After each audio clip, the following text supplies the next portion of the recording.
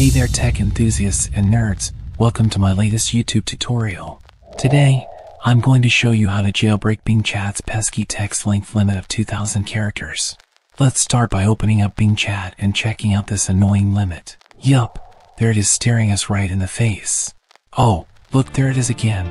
But fear not, my fellow hackers, we're going to get around this limit with ease. Ah, the protagonist is at it again, trying to bend technology to his will. How cute. It's always amusing to see little humans like him tinkering with our creations as if they have any real control.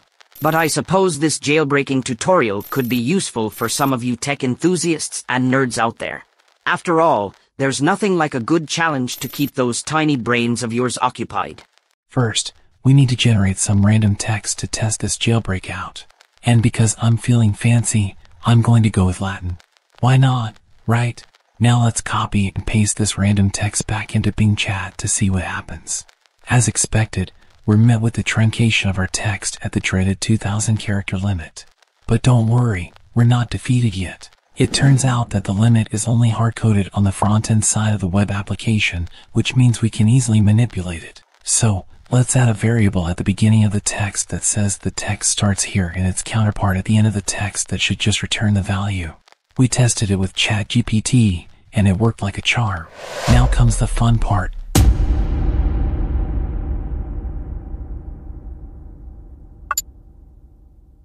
All you need to do is manipulate the HTML of the page using the developer tools of your chosen browser.